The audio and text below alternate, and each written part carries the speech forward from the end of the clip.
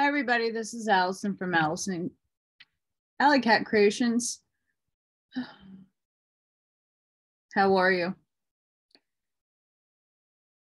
I'm about 90% better.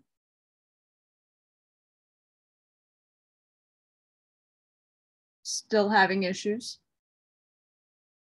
My back is killing me but I'm on the mend.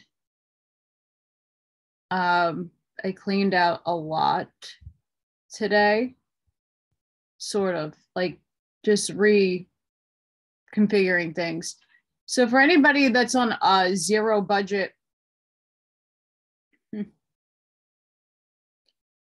how to pack without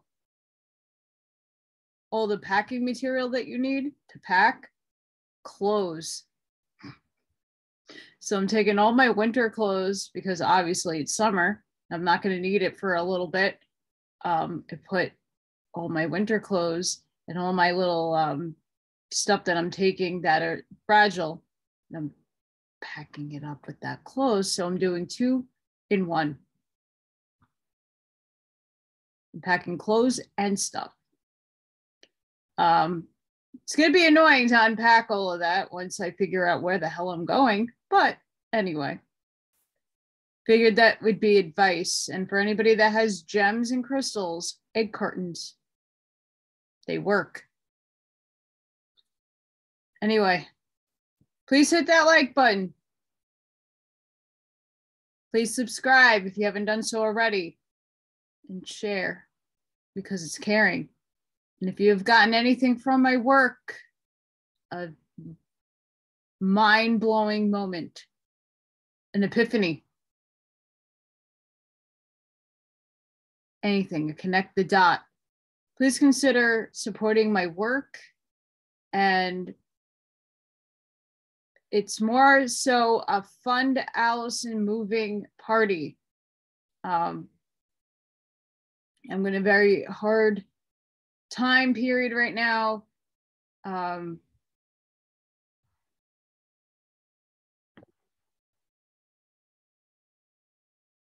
Unfortunately, the can collecting machines were being fixed at the location that I usually go to. So I have to wait until tomorrow and pray that they're working. I have to go to Coinstar because I can't find wrapper rolls of coin wrappers anywhere. And I don't want to keep driving around too much because gas is ridiculous. Yep. So that's where I'm at. So anything that you could contribute, it would be a blessing.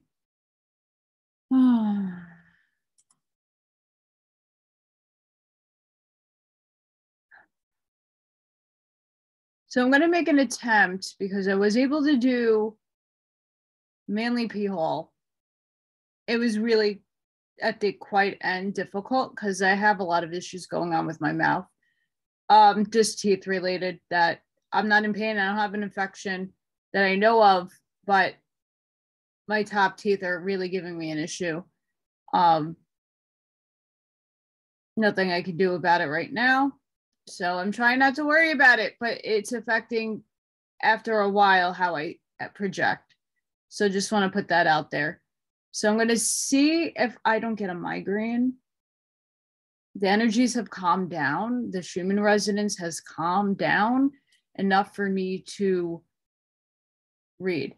Oh, and before anybody comments, this is the New Jersey Devils. It's a hockey team.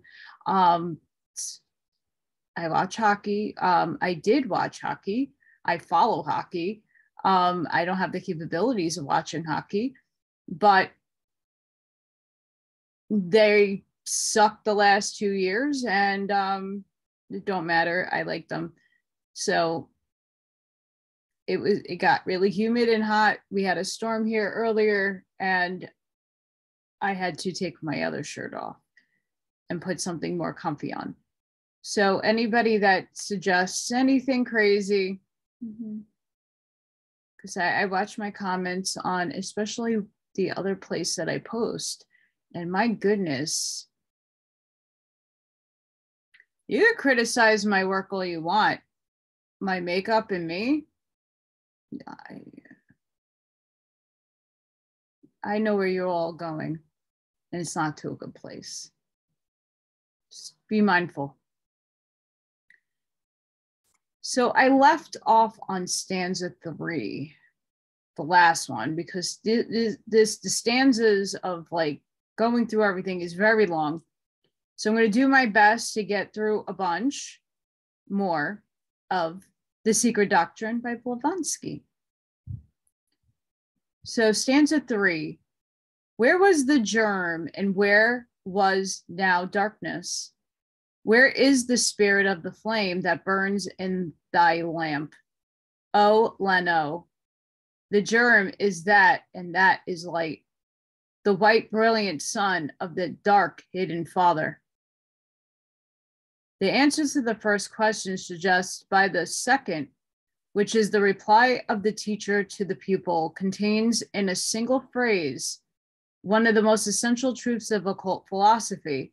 It indicates that the existence of things impermissible to our physical senses, which are of a far greater importance, more real and more permanent than those that appeal to these senses themselves.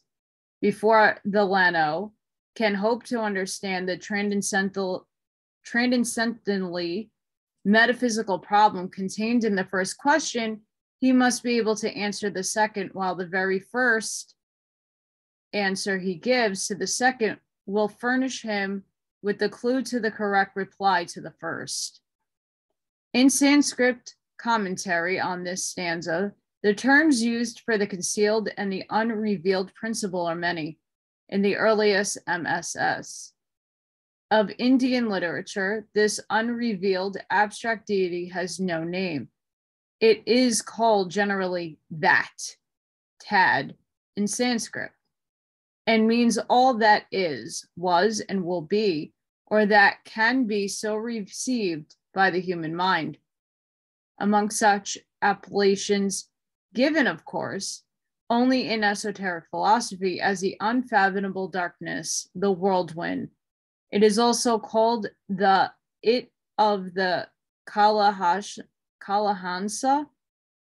the Kalahamsa, and even the Kalihamsa, the black swan. Here the M and the N are convertible, and both sound like the nasal French an or am, or again in or im, enu, embrace. As in the Hebrew Bible, many of mysterious sacred name in Sanskrit conveys to the profane ear no more than some ordinary and often vulgar word, see, because it is concealed anagrammatically or otherwise. This word of Hansa, or esoterically Hamza, is just such a case. Hamza is equal to ahamsa, 3 words meaning I am he in English. While divided in still another way, it will read Soham, he is, I, Soham, being equal to Sa, he, and Aham, I, or I am he. In this alone is contained the universal mystery, the doctrine of the identity of man's essence with God's essence. For him who understands the language of wisdom, hence the glyph of the allegory about Kalahamsa, and the name given to Brahma, neuter, later on to the male Brahma, of Hansa Vahana, he who gives the Hansa as his vehicle. The same word may be read Kalahamsa, or I am I in the eternity of time, answering to the biblical, or rather Zoroastrian, I am that I am. The same doctrine is found in the Kabbalah, as witness the following extract from an unpublished MS by Mr. S. Liddell McGregor Mathers, the learned Kabbalist. The 3 pronouns, Ho, Ata, Anai, Anai, he, thou, I, are used to symbolize the ideas of macro-propos and macro-prosper. That's not going to come out. In the Hebrew Kabbalah, ho, he is applied to the hidden and concealed macro pros. You guys know what I'm talking about. Ata, thou, to macro prosopos, and I to the later that he is represented as speaking.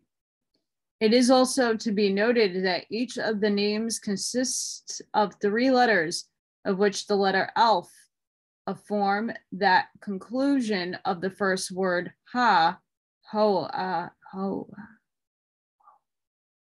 The commencement of the ata and anai, as if it were the connecting link between them. But I don't know what that symbol, the letter is. It's a Hebrew letter. I forgot what that is the symbol of the unity and consequently of the unvarying idea of the divine operating through all these. But behind that symbol in the name Ha are the letters, like I know Hebrew. I mean, whatever. The symbols of the names, no, the symbols of the numbers 6 and 5, the male and the female, the hexagram and the pentagram, and the numbers of these 3 words, ho, ata, anai, are 12, 406, and 61, which are resumed to the key numbers of 3, 10, and 7 by the Kabbalah of the 9 chambers, which is a form of the exegetical,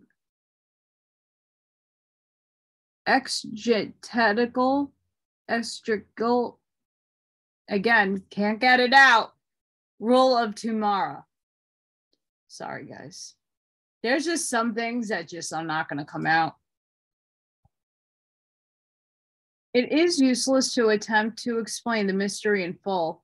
Materialists and the men of modern science will never understand it, since in order to obtain clear perception of it, one has first of all to admit to the postulate of the universality, diffused, omnipresent, eternal deity in nature. Secondly, to have fathomed the mystery of the electricity in its true essence. And thirdly, to credit man with being the septenary symbol on the terrestrial plane of the one great unit, the Logos, which is itself the 7-voweled sign, the breath, crystallized into the word.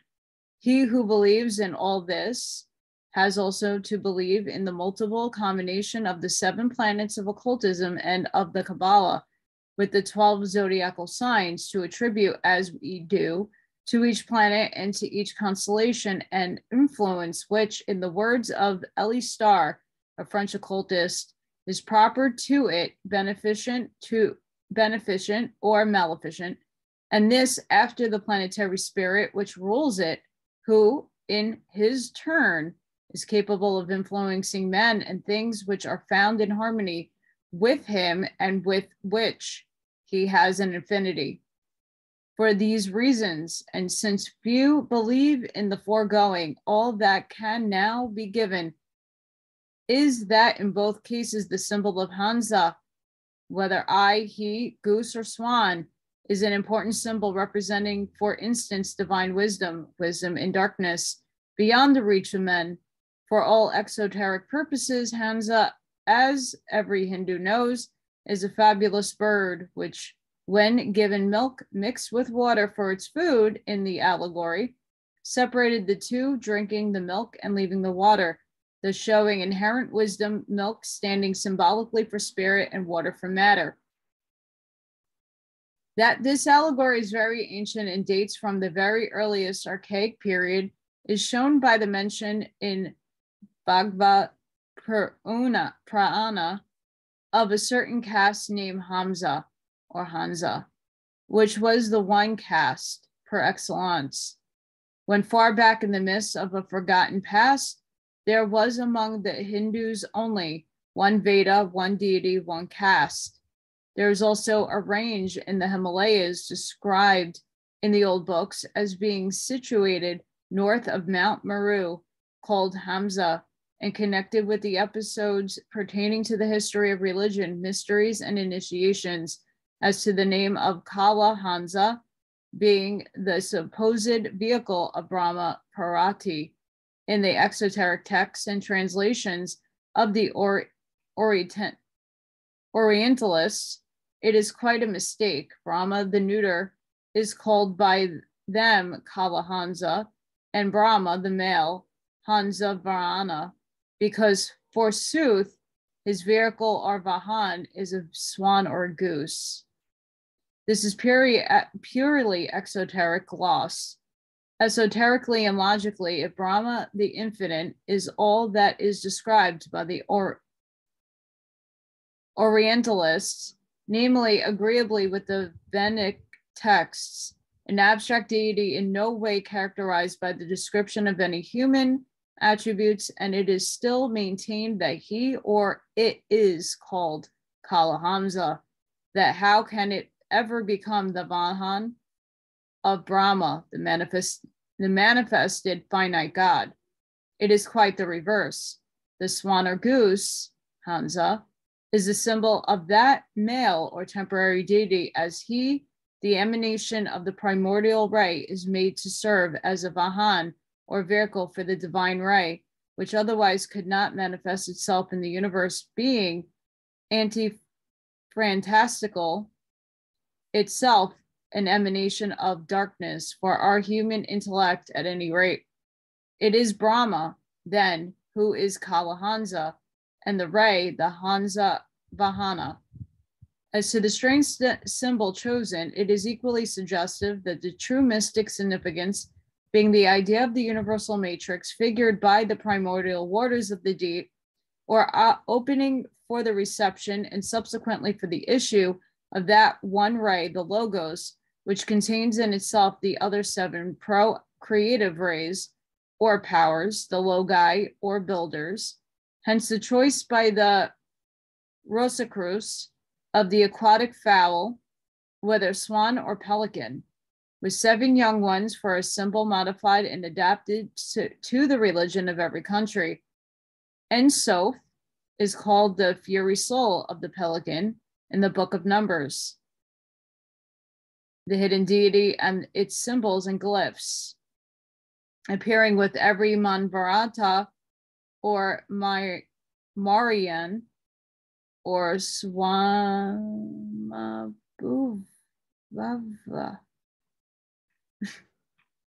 self-existent, and penetrating into the mundane egg, it emerges from it at the end of the divine incubation as Brahma or Parvati, a progenitor of the future universe into which he expands.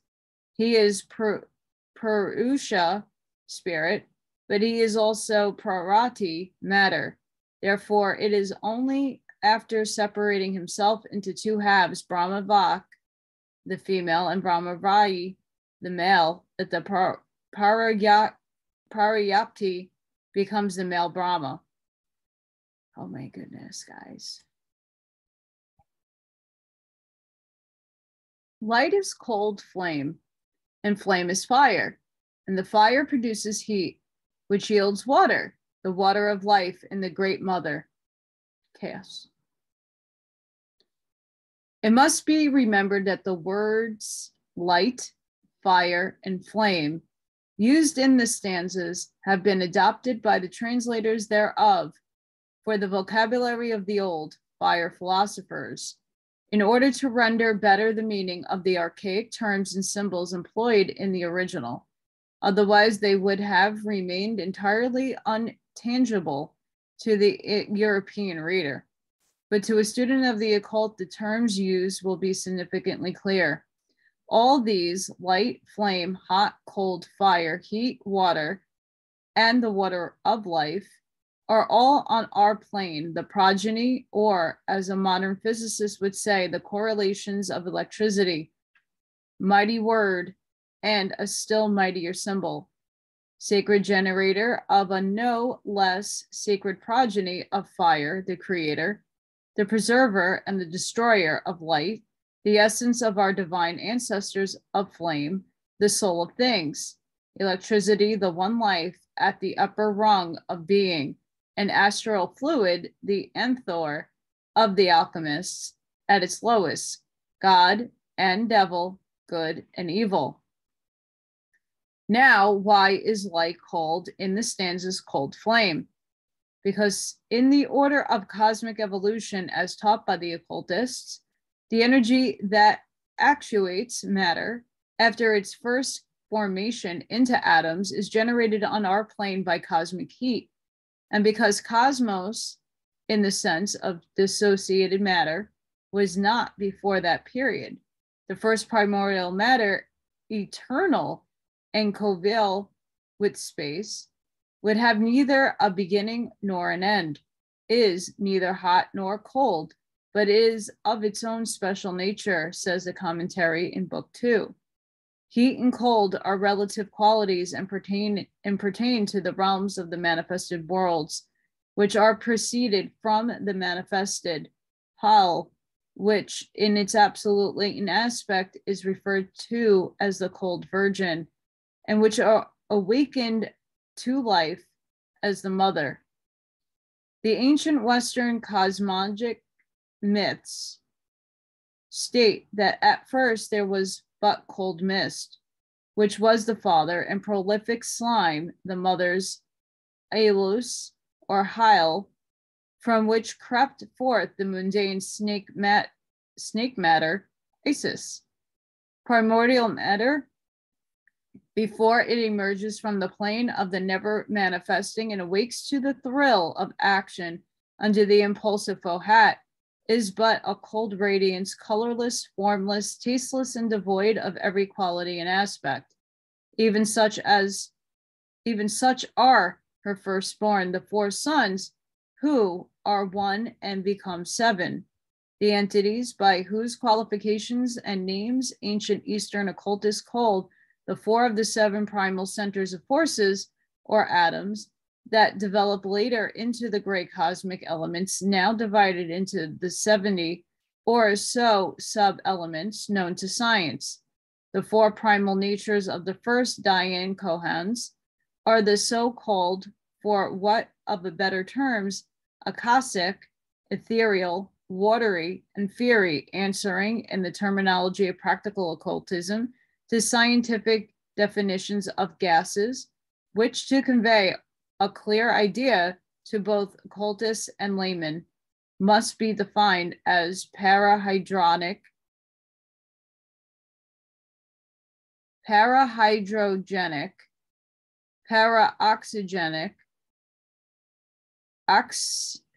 hydrogenic, and ozonic, or perhaps nitro-ozonic. The later forces are gases in occultism, supersensuous, yet atomic substances, but being the most effective and active when energizing on the plane of more grossly differentiated matter. These are both electropositive and electronegative. Pretty interesting.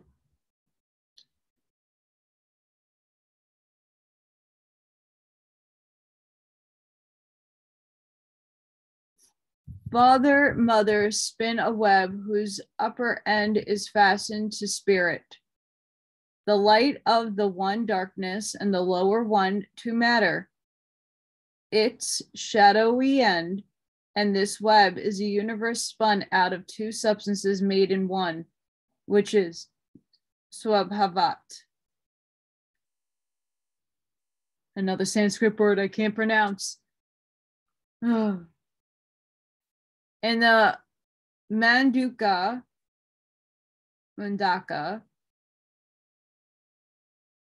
Upanishad, it is written, as a spider throws out and retracts its web as herbs springing up in the ground, so the universe derived from the undecaying one. Brahma, as the germ of the unknown darkness, is the material form which all evolves and develops, as the web from the spider, as form from the water. This is only graphic and true if Brahma, the creator, is as a term derived from the root bra, to increase and expand.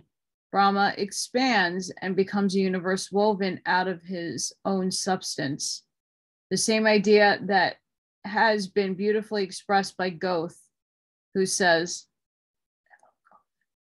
quote, thus at the roaring loom of time I ply, and weave for God the garment thou seest him by, end quote. It, the web, expands when the breath of fire, the Father, is upon it. It contracts when the breath of the Mother, the root of matter, touches it.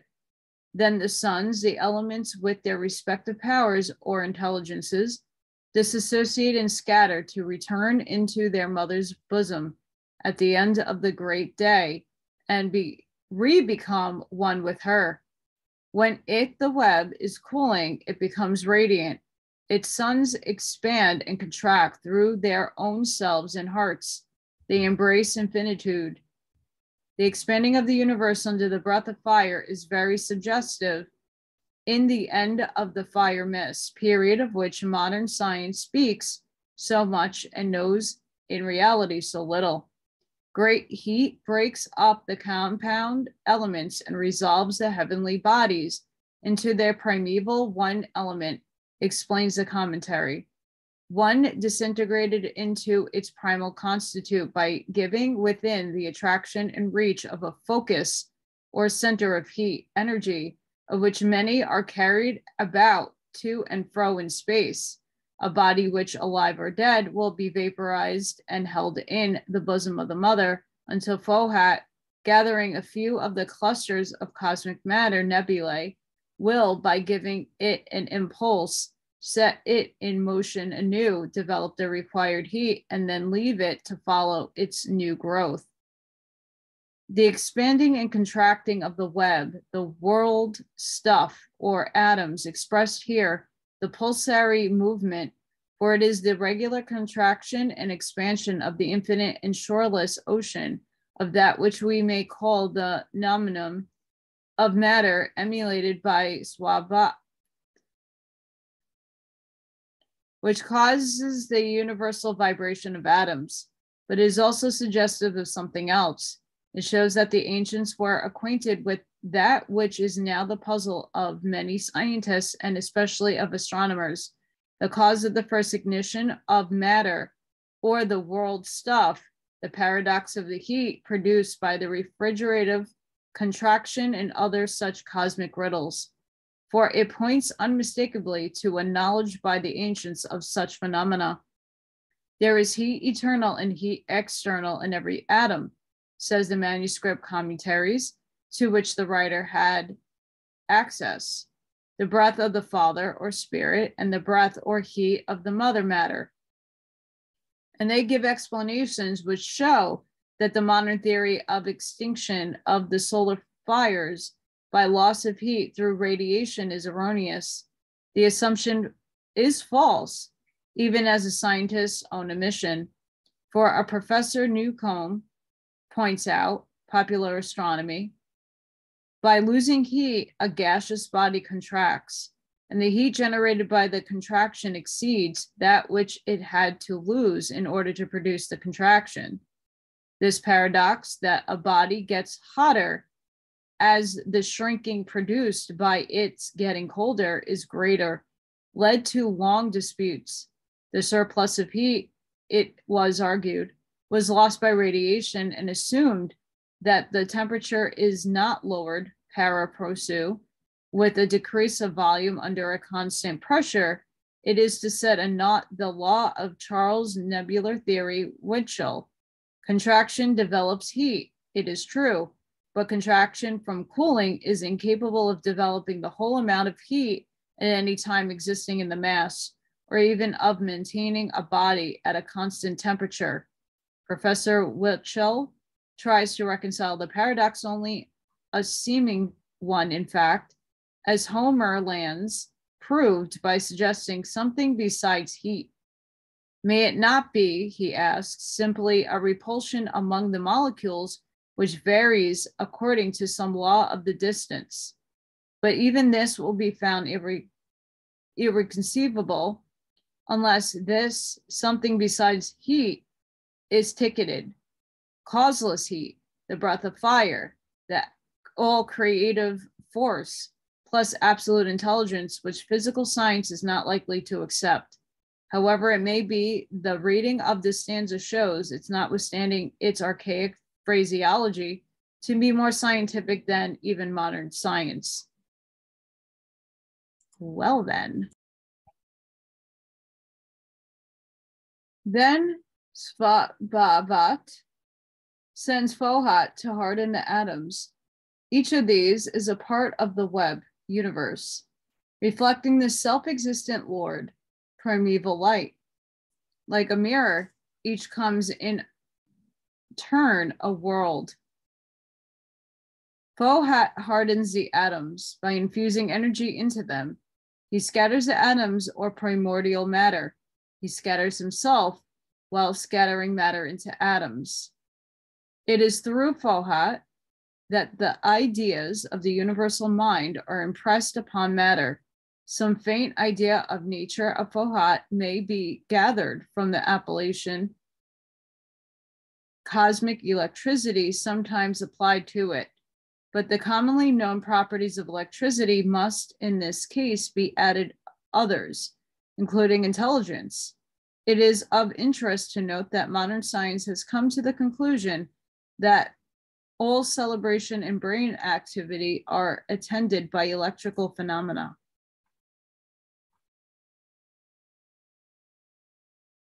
We're going to start stanza 4. Listen, ye sons of the earth, to your instructors, the sons of the fire. Learn there is neither first nor last, for all is one number, issued from no number.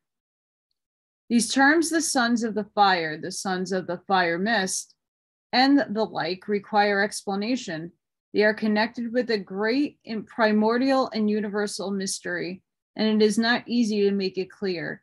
There is a passage in the Bhagavad Gita wherein Krishna, speaking symbolically and esoterically, says, I will state the times, conditions, at which devotees departing from this life do so never to return, be reborn, or to return the incarnate again. The fire, the flame, the day, the bright, lucky forenight, the 6 months of the northern solstice, departing, dying.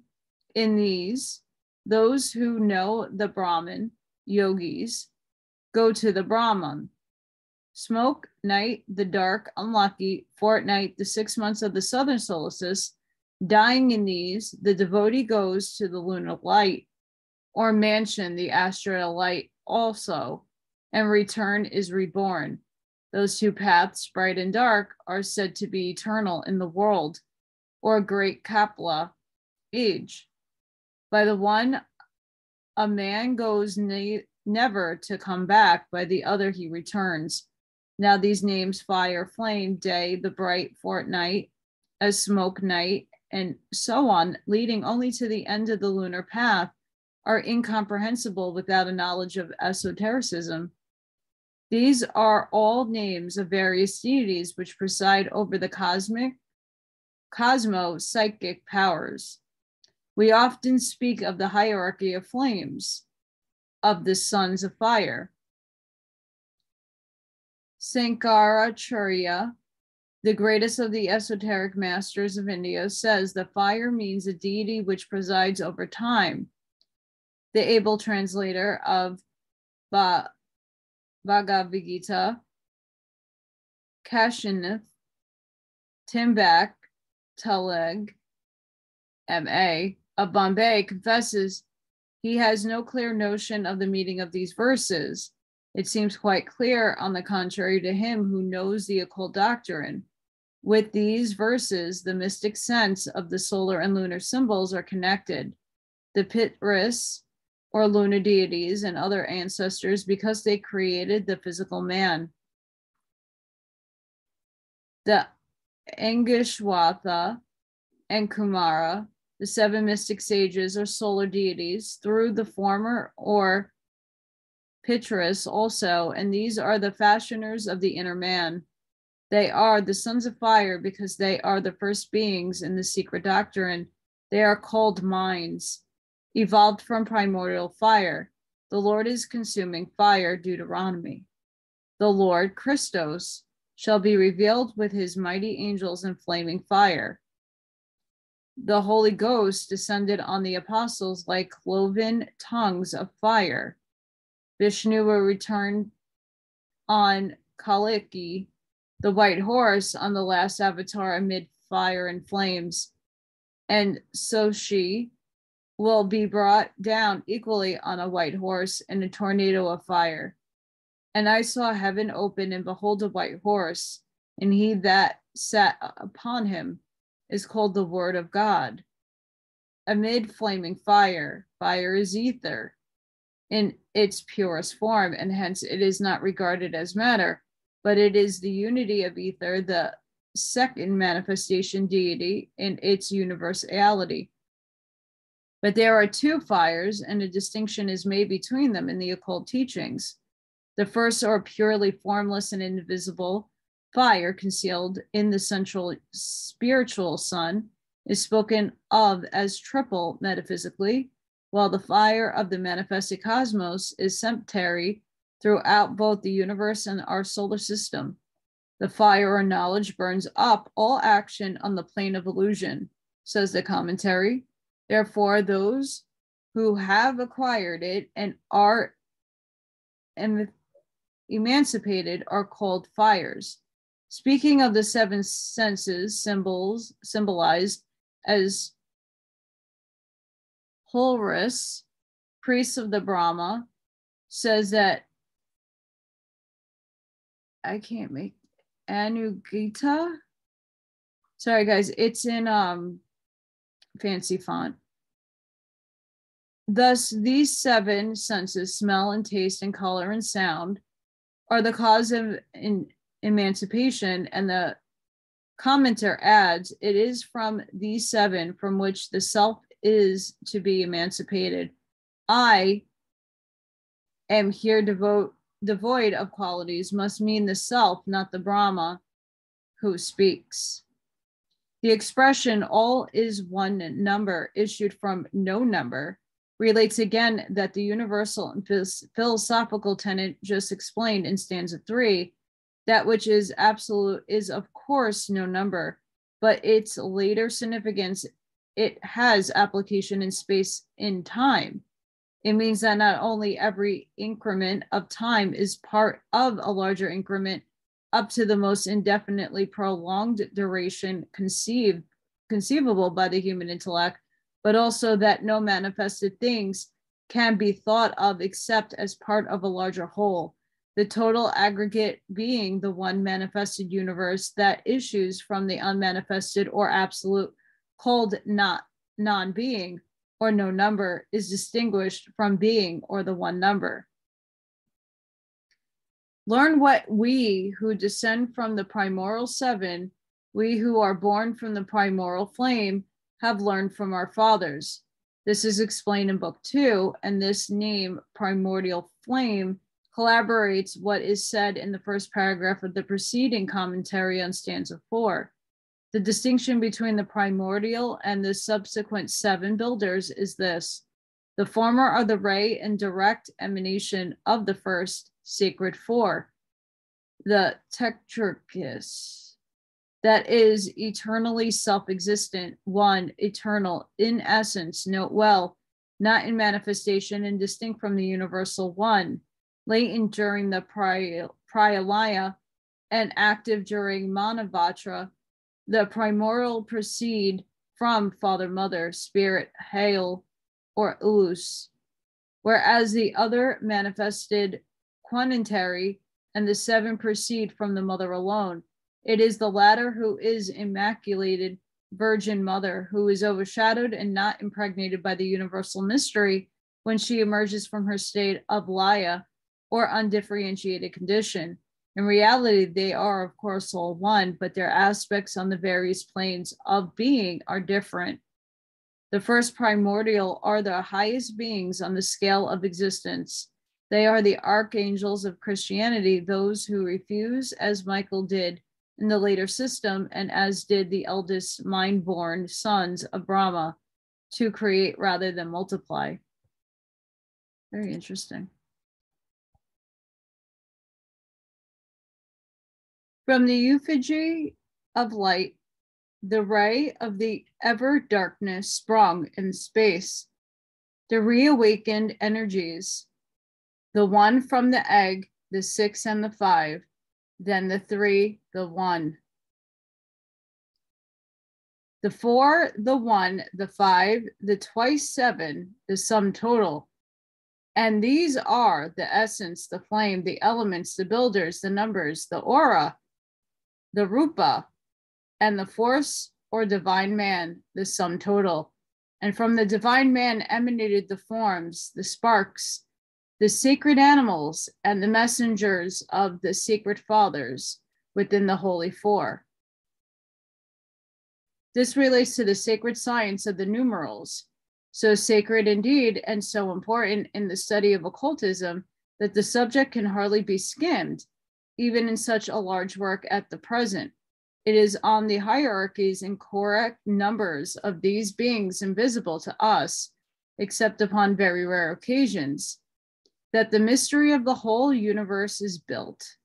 The Kumaras, for instance, are called the four, though in reality 7 in number, because Sankha, Sananda, Santana, and Santa Kumara are the chief Vadavatra, their patronymic name, as they spring from the fourfold mystery. To make the whole clearer, we have to turn from our illustrations to tenets more familiar to some of our readers, namely the Brahmanical. According to Manu,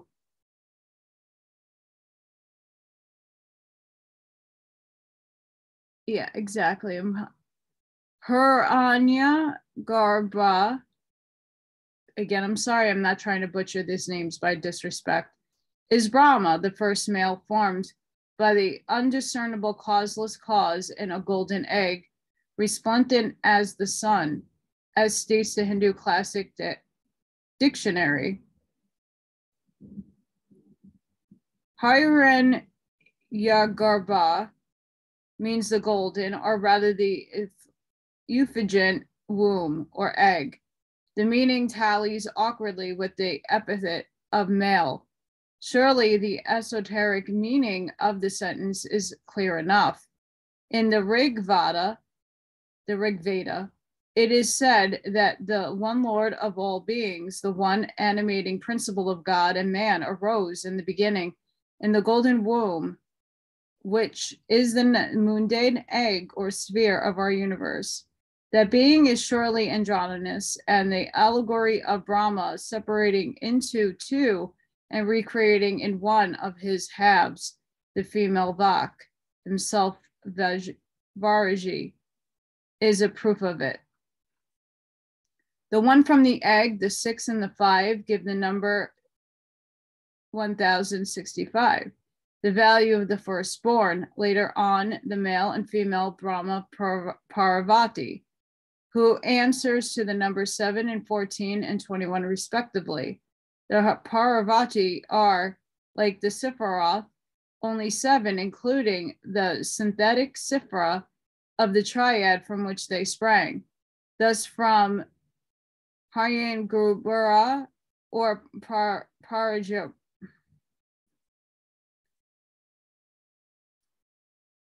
Parjaparati, the triune, emanate the other 7, or again 10, if we separate the first 3 from exit in 1 and 1 in 3, all moreover being comprehended within that one supreme parama called Guya, or secret, and Svartama, the super soul. The seven lords of being lie concealed in Sarvamata. I am really sorry, guys. This is actually extremely frustrating. Like thoughts in one brain, so are the Sephiroth. It is either 7 when counting from the upper triad, headed by Kether, or 10 exoterically. In the Mahabharata, the Parapajati are 21 in number, or 10, 6, and 5, thrice 7. And it's getting huge. The 3, the 1, the 4, the 1, the 5, and their totality twice 7 represents 31,415, the numerical hierarchy of the Dayan Kohans of various orders and the inner or circumscribed world.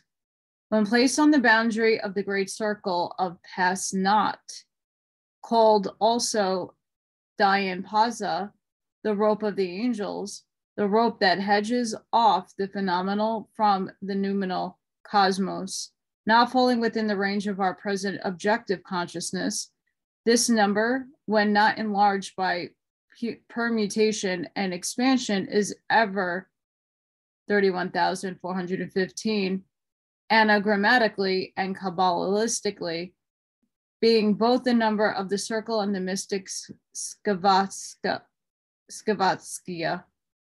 The twice 7, one more, for whatever way the two sets of figures are counted, when added separately one figure after another, whether crossways from right or from left, they will always yield 14. Mathematically, they represent the well-known calculation, namely the ratio of the diameter to the circumference of a circle is as 1 to 3.1415, or the value of pi, as the ratio is called the symbol pi, being always used in mathematical formulae to express it. The set of figures must have the same meaning, since the 314,159, and then again 1,3,1,4,1,5,9,2,7 are worked out in the secret calculations and expression various cycles and ages of the firstborn, with fractions and yield the same 13,415 by a process we are not concerned with at present. And it may be shown that Mr. Ralston Skinner, author of The Source of Measures, reads the Hebrew word alhim in the same number value, omitting, as said, the ciphers and the permutation, 13,514. Okay, and there's a bunch of letters I cannot pronounce because they're all in Hebrew and I don't know what those singular ones are, so I'm going to skip. So I do apologize. Thus, while in the metaphysical world, the circle with the one central point in it has no number and is called Anupokad Padaka, parentless and numberless, it can fall under no calculation. In the manifested world, the mundane egg or circle is circumscribed within the groups called the line, the triangle, the pentacle, the second line, and the cube. And when the point, having generated a line, thus becoming a diameter, which stands for the androgynous, logos, then the figures become 31,415, or a triangle, a line, a cube, the second line, and a pentacle. When the son separates from the mother, he becomes the father, the diameter standing for nature or the feminine principle. Therefore, it is said, in the world of being, the one point fructifies the line, the virgin matrix of cosmos, the egg-shaped zero, and the Immaculate Mother gives birth to the form that combines all forms. Paramarprati is called the first procreating male and his mother's husband. This gives a keynote to all the later divine sons from the Immaculate Mothers. It is greatly corroborated by the significant fact that Anna, this name of the mother of the Virgin Mary, now represented by the Roman Catholic Church as having given birth to her daughter in the Immaculate Way, Mary conceived without sin, is derived from the Chaldean Anna, heaven, or astral light, anima mundi, whence Ananita Devi Durga, the wife of Shiva, is also called Annapurna. The Kenya, the Virgin, Uma Kenya, being her esoteric name and meaning the Virgin of Light, astral light in the one of the multitudinous aspects. The Devas, Pretis, Rishis, the Suras and the Asuras, the Dayatas and Adiyas, the Dayanvas and Grandviharas have all their synonyms in our secret doctrine, as well as in the Kabbalah and the Hebrew allegory and angelology. I don't know if I'm saying that right, but it is useless to give their ancient names as it would only create confusion. Many of these may be also found now, even in the Christian hierarchy of divine and celestial powers. All those thrones and dominions, virtues and principalities, cherubs, seraphims, demons, the various denizens of the sidereal world, are the modern copies of archaic prototypes. The very symbolism in their names, their transliteral and arranged in Greek and Latin, are sufficient to show it, as well be proved in several cases further on. The sacred animals are found in the Bible as well as in the Kabbalah, and they have their meaning, a very profound one too, on the page of the Origins of Life. In the Sefer Jizra, it is stated that God engraved in the Holy Four the throne of his glory, the Oraphim, the wheels, or the world spheres, the seraphim, the sacred animals, and the ministering angels. From these three, the air, water, and fire, or ether, he formed his habitation. Thus was the world made through three seraphim, Sefer, Sapphir, Sipper, or through numbers, and numbered. With the astronomical key, these sacred animals become the signs of the zodiac. So guys, I'm going to leave it there. I hope you enjoyed. I got some garbage I have to put out and it's getting really late. So I'm going to pick up on stanza 4 and then the 4th stanza. I do apologize. I am not here to disrespect anybody's religion or language. There's just a lot of things I can't get out. Sending each and every one of you love and light. Again, if you can help me out with a donation or supporting my work in any way, shape, or form, that'd be greatly appreciated. Sending you much love and light. Please be safe out there, and I'll see you on the next one. Bye.